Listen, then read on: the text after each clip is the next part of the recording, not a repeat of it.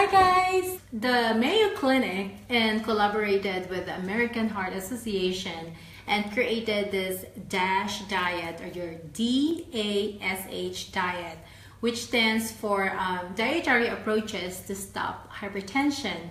So they mainly focus on how if you're hypertensive and already on medication, how do we incorporate this in our lifestyle so that eventually if your blood pressure is consistently normal, then your doctor can wean you off of that medication.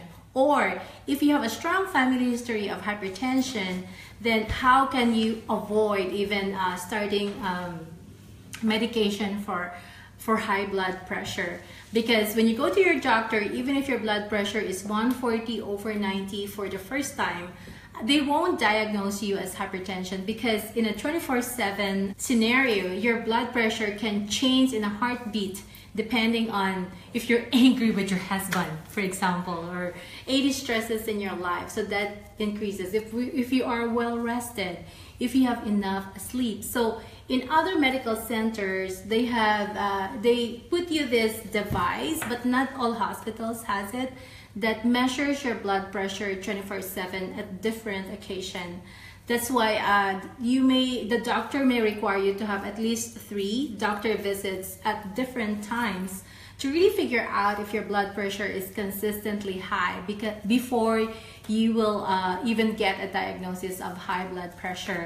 And even that, they would always start with lifestyle change first. So you can see that the lifestyle change is very powerful in avoiding or even treating hypertension. And we have to shift our paradigm, our mindset that, once you are hypertensive, you will be forever hypertensive.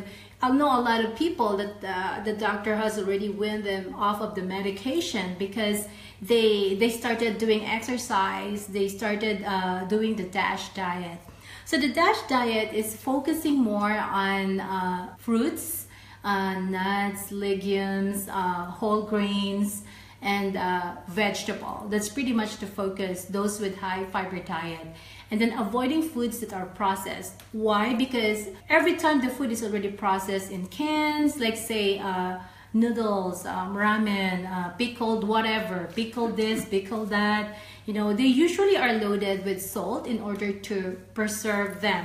So if you avoid this lifestyle, you are already ahead of the game, because you are already lessening the sodium content.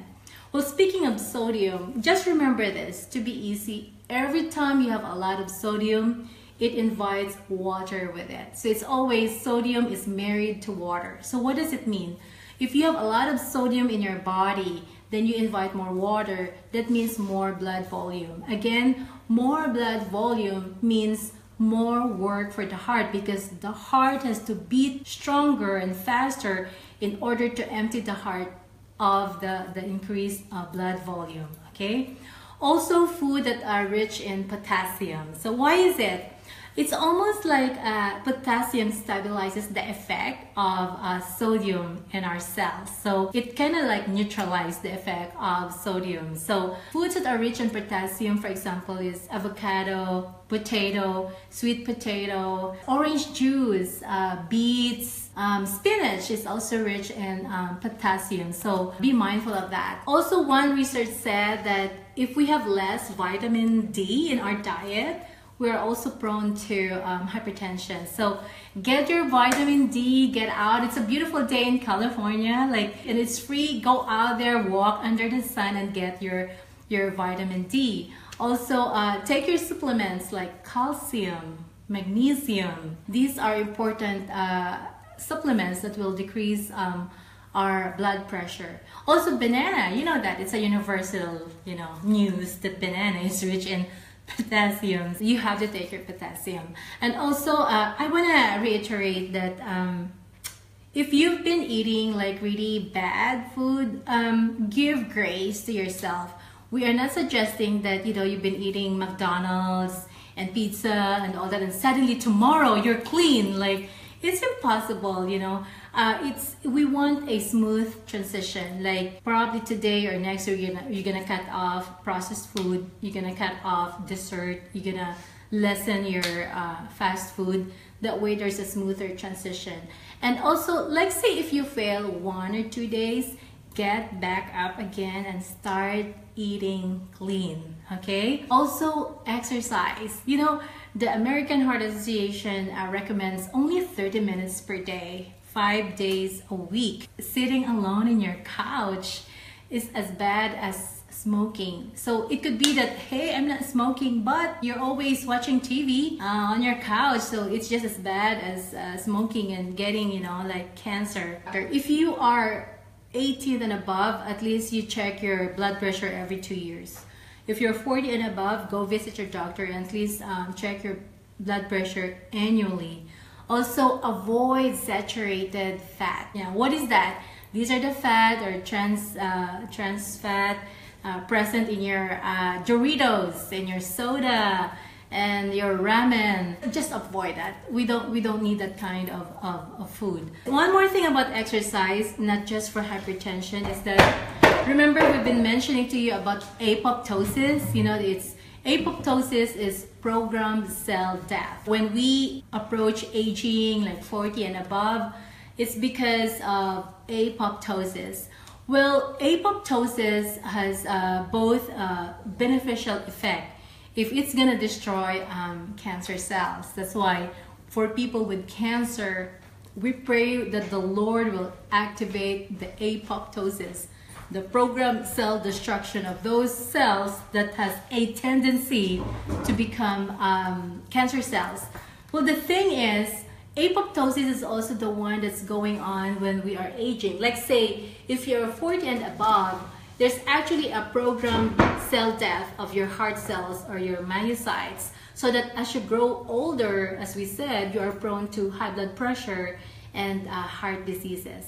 Again, it's because of apoptosis. There's no inflammation here, there's no necrosis or destruction of your cells, but the effect of exercise is opposite. This time, it slows the apoptosis because God knows He used exercise to actually slow down aging. See, we've been going to different dermatologists trying to put whatever at night just to lift up whatever is falling down, but God is saying, you know what? Exercise is the best anti-aging cream because it just decreases the cell signaling in the mitochondria, where apoptosis or programmed cell death is happening. Also, I want to reiterate that this is a shifting to a DASH diet or choosing to live in a consistent, healthy lifestyle demands a commitment. It demands a decision. We don't take it lightly. You just have to make a decision that, you know what, I have the grace of God. I can do this. God is partnering with me. And this is a decision or an intention to take care of the temple of the Holy Spirit. We think worship is raising hands and singing songs, but based on Romans 12, God is saying that what we do, what we put on in our body, the decisions we make, the choices we make is worship. Meaning to say that if we consider eating the right food to take care of ourselves, exercising to maintain this temple of the Holy Spirit as worship, then I think we would be more encouraged to choose a healthy lifestyle.